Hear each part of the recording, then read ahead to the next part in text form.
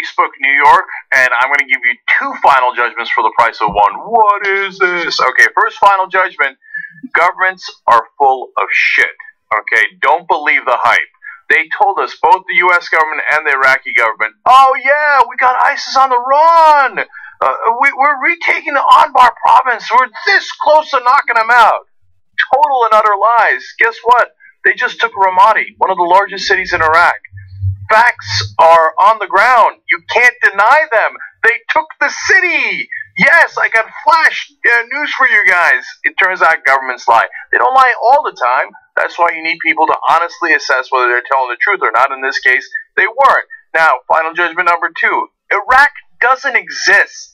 It never existed. It was a fantasy of the Western powers that literally drew random lines in the sand. They put Shiites, Sunnis, and Kurds together. They never belong together. They don't want to be together.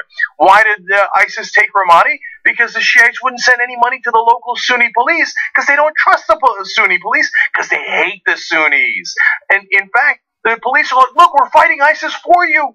Send us weapons so we can fight ISIS. And the Shiite government wouldn't do it because they don't like the Sunnis. They don't belong together. They don't want to fight for each other. And the Sunnis, sometimes when they got the money or the weapons, would hand it over to ISIS. You know why? Because they don't like the Shiites.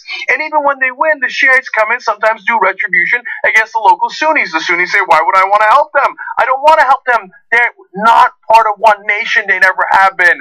So the final judgment is, for God's sake, split it into three already. We already know it. It's the Shiite area, the Sunni area, and the Kurdish area. That's what we should have done from the beginning. We have wasted countless years and lives trying to do the undoable, which is putting Iraq back together again.